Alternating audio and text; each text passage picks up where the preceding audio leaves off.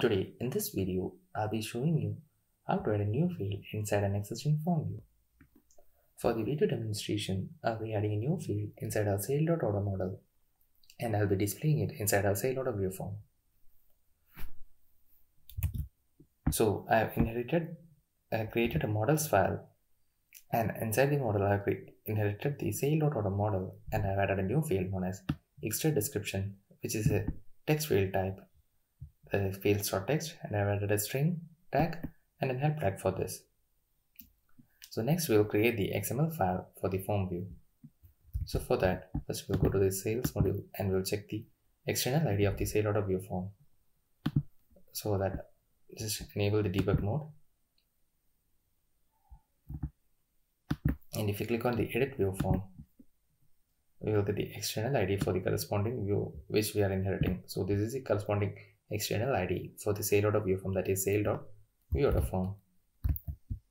Next, I already created the XML file. So inside the XML file, I have opened the Odoo tag, and inside that I have created a record and I have added an ID for it, that is sale order inherit, and the model as ir.ui.view.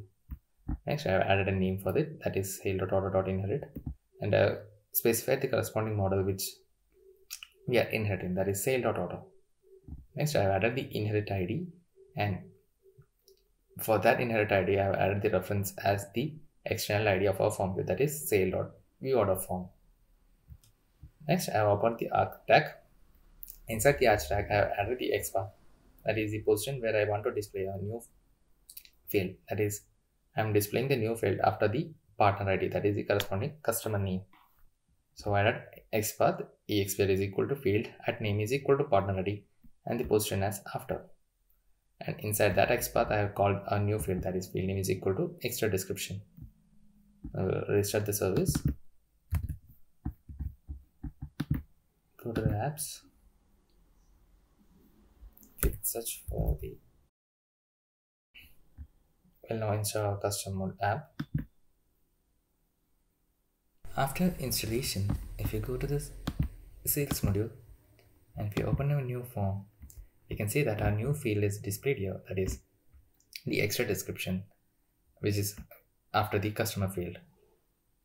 So this is how we create a new field inside an existing form view. I hope you have understood the video. Thank you.